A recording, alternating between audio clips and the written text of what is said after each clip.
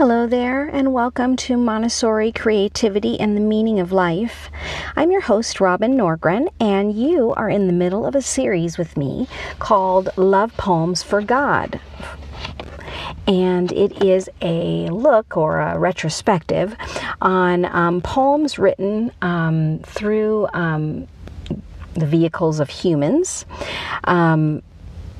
Love poems from God, 12 sacred voices from the East and the West. And so in my prior podcasts, we have focused on Rabia of the Sufi tradition, and we've listened to some of the poems by St. Francis of Assisi, and most currently we are listening to poetry from Rumi. Now, I've listened to a lot of poetry and read a lot of poetry from Rumi just through like Instagram posts and things like that, but this was the first time that I really delved deeply into the work that he has done. And I even did a brief introduction on the history of Rumi in a prior episode, so go ahead and take a look for that in the archives. But for now, I'd like to share a few more poems from his collection.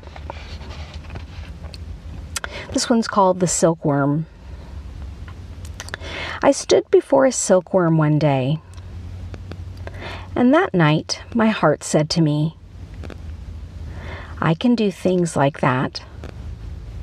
I can spin skies.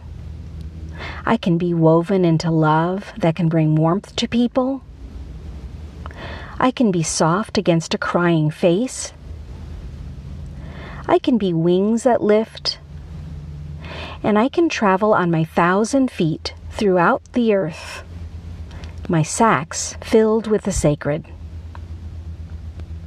And I replied to my heart, Dear, can you really do all those things? And it just nodded, yes, in silence. So we began, and will never cease. The next one is called I Am Afraid of the Daylight. All these miracles are about to drive me crazy. My elbows, my ears, my nose, my wife snagging, and the sweet darkness of the night, and this blanket existence around my soul, and my heart connected to the pulse of every creature. I am afraid of the daylight. Yesterday, God was everywhere, throwing bliss, balls, planets, and their kin.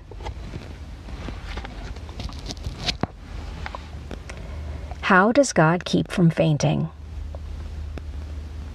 The wonder of water moving over that rock in the stream justifies existence.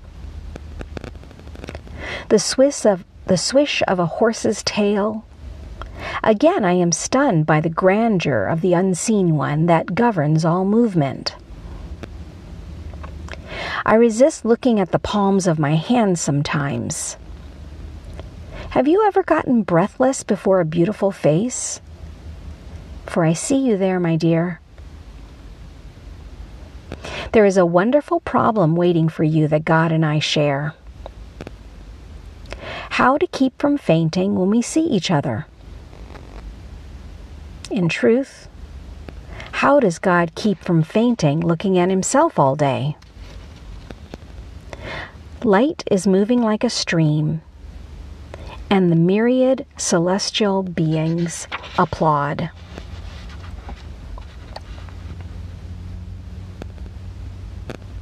On a day when the wind is perfect. On a day when the wind is perfect, the sail just needs to open, and the world is full of beauty. Today is such a day. My eyes are like the sun that makes promises, the promise of life that it always keeps each morning. The living heart gives to us, as does that luminous sphere, both caress the earth with great tenderness. There is a breeze that can enter the soul, This love I know plays a drum.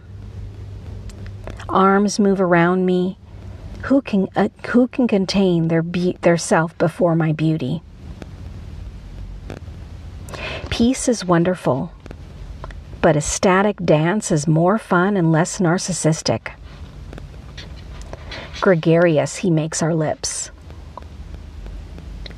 On a day when the wind is perfect, the sail just needs to open, and the love starts. Today is such a day. Thanks so much for stopping by. Make sure and share this podcast with those who you know might need some encouragement or a little bit of lift in their day. And make sure to subscribe to the podcast in whatever venue you use your podcast medium for. And I truly appreciate you stopping by and listening in.